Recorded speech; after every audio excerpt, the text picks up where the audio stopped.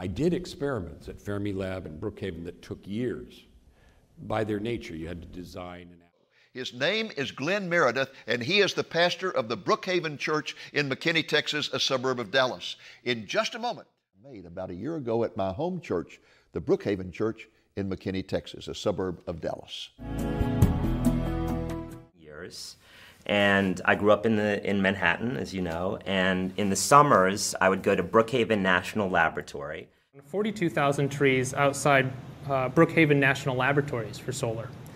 And the oil, a company